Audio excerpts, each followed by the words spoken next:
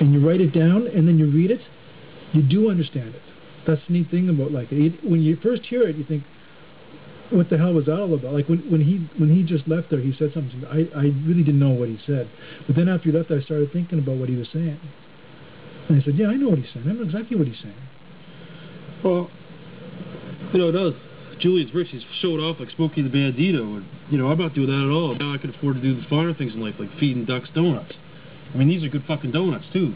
It just pisses me off. Like, people talk about my brain, it's not working good and stuff. Well, there's times in my life when it wasn't working up to its best speeds and that, but now it's working pretty good. I mean, you see those little guys out there, well, their brains aren't quite as big and developed as these guys here. Like, see the bigger guys there, their brains are working really good.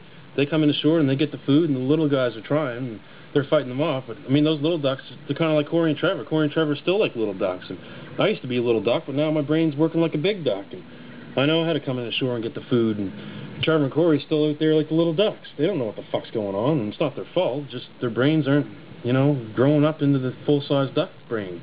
If you read what he says, you understand it. That's the thing about Ricky that a lot of people don't understand. Actually, I'm not understanding what you're talking about. It doesn't... If I wrote it down, you'd understand it. If I wrote it down exactly what I said right now, you'd say, oh, yeah, it makes perfect sense.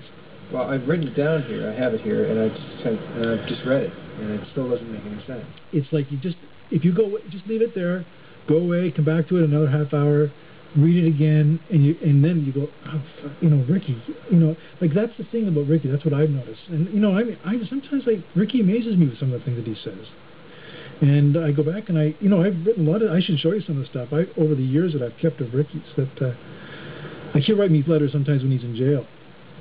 And you got to read them. They're fantastic letters and stuff that he said over the years.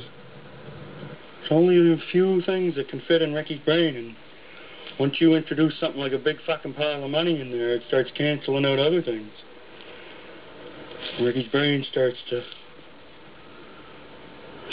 short out. As you go through life, your brain gets better working, and my brain's working great right now. So it just pissed me off that people are questioning me. The last thing I expected was my dad to question me and stuff. And, look at professional hockey players. You're not born like a professional hockey player. You have to practice and you get better. It's the same thing with brains. Brains, you practice with them and they get working better. And that's what I've done. I'm practicing a lot with my brain, and now I think it's working pretty good. And I can make fucking good decisions. So I think everyone can just fuck off. And they can learn a lot from me about this kind of stuff. And I think everybody should come down and do this stuff once in a while, because it helps you figure out life and about how you should be working and